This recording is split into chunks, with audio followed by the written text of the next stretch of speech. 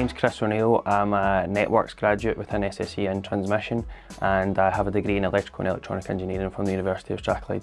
In terms of training and support within the networks team specifically, we had a whole host of training within our first year of the programme, and this kind of checked off all the fundamentals that you're kind of required to have a basic understanding of as an engineering graduate within networks. So that included overhead lines, cables, substation training, where we actually were able to go out on site and look at the various assets within the substation and identify them by just looking at them. Also protection and control, having an understanding of the importance of that and ensuring that we operate the network safely and reliably. So some of my main achievements since joining the SSE graduate scheme includes the provision of our transmission owner connection offer to a renewable developer looking to connect solar power into the network, around 50 megawatts. So I was responsible for undertaking the impact assessment of that new generation on the network and the power flows on the system, and prescribing the works that were required to get them onto the network as efficiently and safely as possible. Hi, my name is Alex Hayward. I'm on the Renewables Engineering Graduate Scheme with SSE. In the renewables business, there's quite a lot of flexibility. So my first placement in ScotWind was identified for me, and that lasted for about 4 months. And then I went to Consent's team for a few months, which is trying to secure an environmental impact assessment.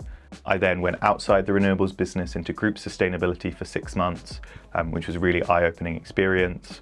I came back to renewables, and now I'm currently in energy economics. So there's a real license to go and find the placements that are interesting to you. There's no set path, and you can kind of stay with them for as long or as short as you would like. Within SSE, my future career goals largely around developing sustainability within the business. Already, it's kind of a niche that I've started to work myself into, and I think there's lots of opportunities to continue to embed that in our culture and our future.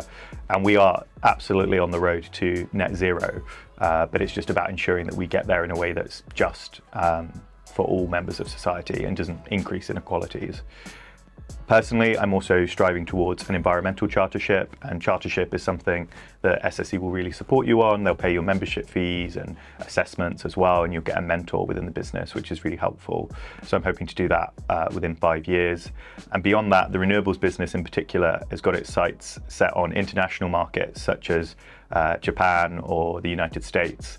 So there's a big part of me that would definitely enjoy living and working abroad if that opportunity were presented to me. My name is Kirsty Johnston. I'm a Civil Environmental Master's student background, and I'm currently working on the SSE Thermal Graduate Scheme. The graduate scheme for a graduate joining SSE is well structured and very consistent across all graduates. When you first join, at least for me, I was put into a team that had the same role as my background, so that when you're going into your first day, you actually do know a little bit about the team that you're going into. So for me, it was going into a civil and structural engineering team, as that was related to my degree. So day one, your first team will always be based on something that you already have knowledge of, which is great because it takes away the first day nerves of going into something that you don't know anything about. I have my final role sorted coming off the graduate scheme, which is lovely. It's really nice. So I'm going to be going into a structural engineering role. I'm going to be going into floating wind, which is a very exciting time for me. I'm really excited to get my foot into the door there.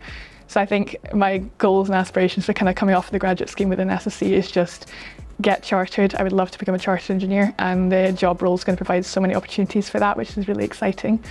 And just get really good at my job.